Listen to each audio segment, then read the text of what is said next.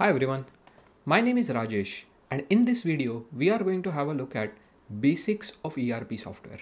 According to Wikipedia, ERP or Enterprise Resource Planning is the integrated management of main business processes, often in real time and mediated by software and technology.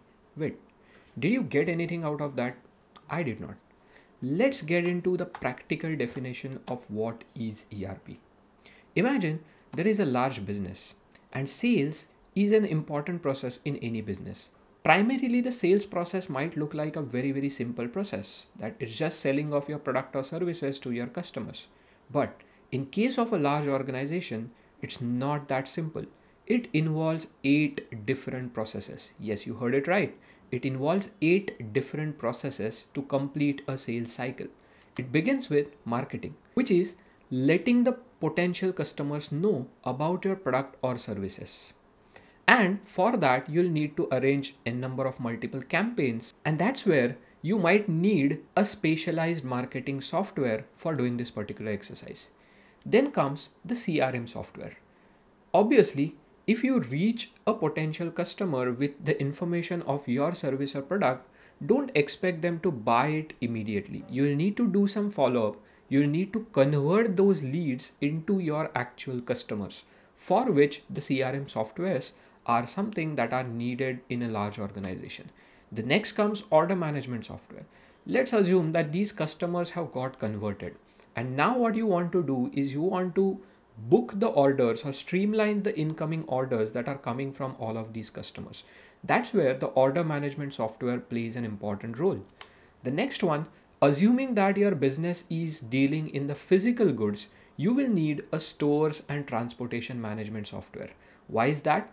To optimize the space of your warehouse, to optimize the transportation routes, so as ultimately to optimize your inventory cost and your transportation cost. And for that, you will definitely need stores and transportation management software. The next important part, you will need to invoice the customers for the sales that you have incurred. And for that, you need a billing software. The next comes the collection softwares. In a large organization, the sales or the most of the sales are going to be likely on a credit basis. And that's where you need to take the continuous follow-ups with your customers in order to get the dues back. And that's where, again, to follow up that or streamline that particular customer follow-up process, you need a collection software. The most important part in the cycle, once you receive the cash, now in today's era, you are not going to limit your customers in terms of how they can pay you.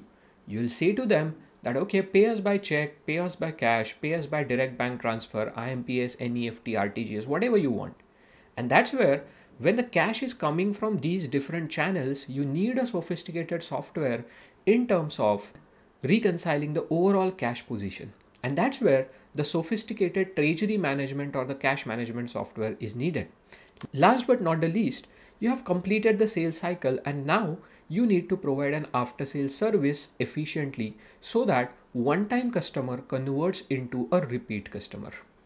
Now imagine one simple business process, sales, involves these many steps. And that's where the large businesses will need sophisticated softwares for every aspect of their process, considering the large volume at which they operate. And sales is just one process. They will have n number of other processes like purchases, payables, asset management, human resources, payroll, and many more. And ERP is basically the software that combines all of these business processes into one specific software. So you don't need multiple softwares for all of these processes anymore, but you can do all of these processes into one single software, and that is ERP. Thank you everyone for watching this video. With the advent of cloud, the ERP solutions are becoming more and more affordable. And that's where even the small and mid-scale organizations are increasingly opting for ERP softwares.